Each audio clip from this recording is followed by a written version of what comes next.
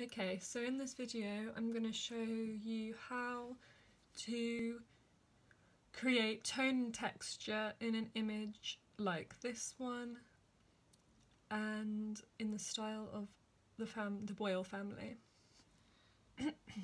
So as you can see here, I have sketched out very lightly the main kind of lines that I could see in this image.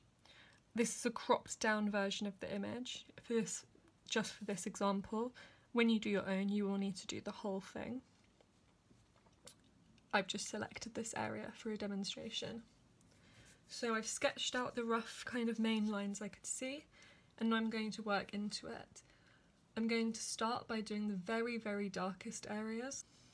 So I can see here there is a very dark area of shadow, so I'm going to first sketch that in.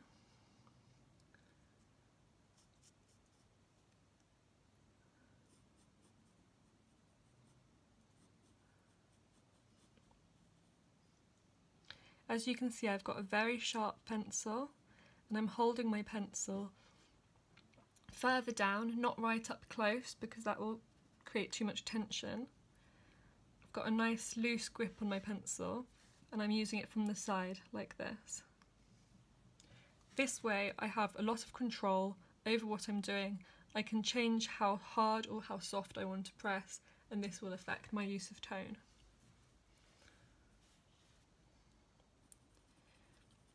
When I'm adding in this very dark tone, you can see that I'm doing a kind of circular motion. This creates a nice even tone, no scratchy lines.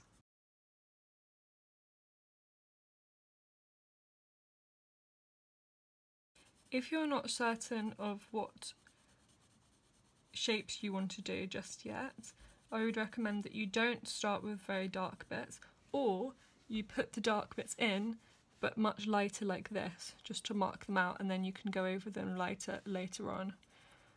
I've already sketched out my shapes, so I feel confident to go in with a dark colour, dark shade even, straight away.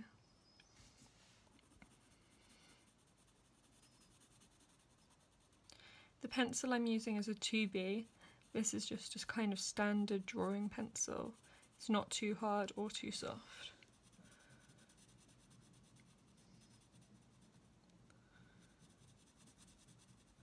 As you can see, this circular motion that I've been doing really helps to even the tone out.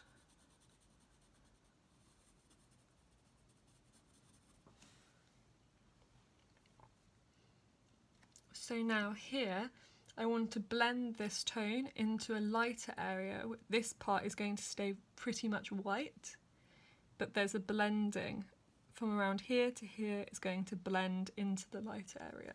So to do that, I'm going to start off pressing hard like I have done before here, and then I'm going to slowly lift my pencil off the paper so it gets lighter, lighter, lighter. I'm going to do it all the way along.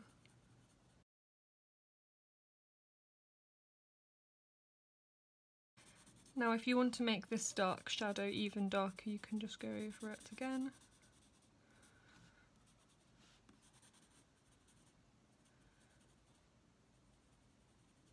I'm just going to continue blending this until it's really nicely blended how I want it to be.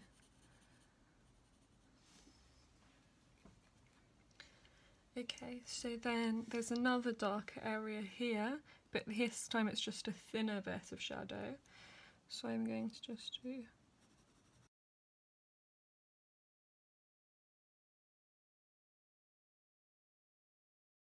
So whilst I'm doing this, I just have the image that I'm working from up on my computer screen.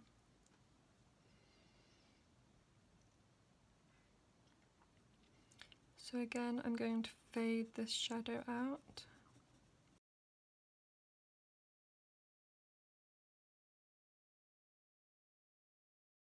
As you can see here, what I'm doing is I'm moving my pencil in the direction that the line goes.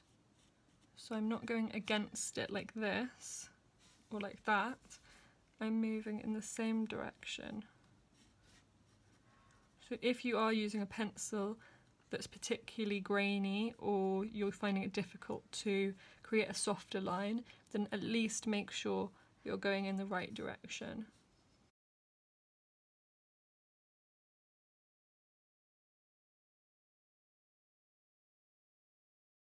Now, as you can see from your image, the texture is not completely smooth. This is some kind of sand or dirt in the image. So to create that texture, we're going to add some dots and some kind of lines. So firstly, I can see that here there's a line that goes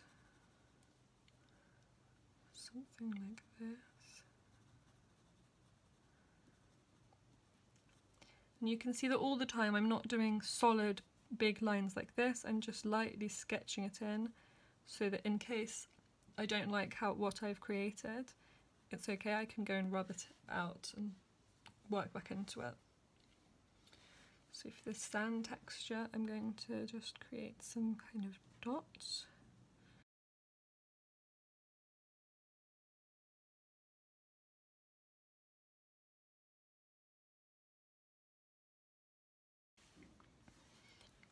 Now we've got some lines coming down, kind of sand dune lines like this. So here we're going to shade in the darkest areas of those. Fade them out.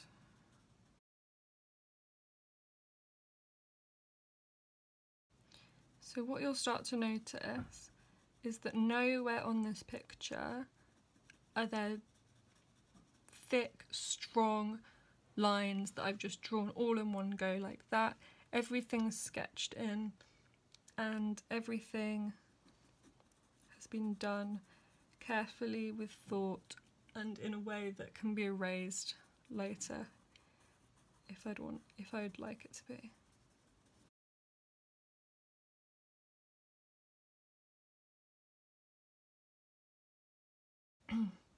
So what you need to remember is that anywhere that there is a kind of darker line, like here, these lines here or here, it's not just a line on its own. There's shading coming off it and the tone gradually fades out.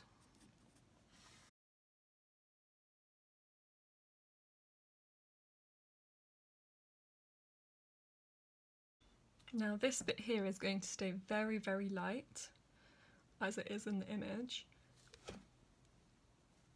But it's going to be a darker bit that goes like this.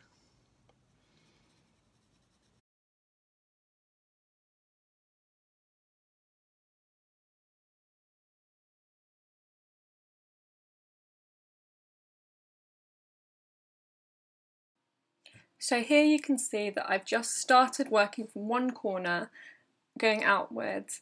I've focused on getting accuracy of the shape, looking at the photograph.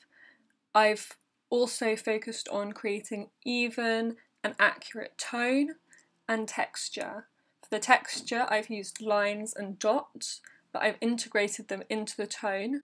And most importantly, I haven't used any scratchy or too dark lines. I haven't used any lines that go in the wrong direction. Everything is even and blended.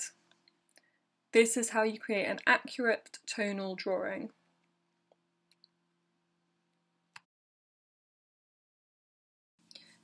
When you have finished your drawing, you're going to take a photograph of it. Make sure that this is really nice and clear and in focus with good lighting.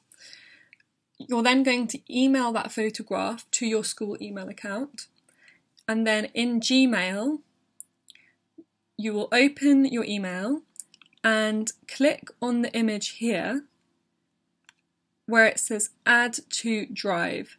You're going to click that, add to drive,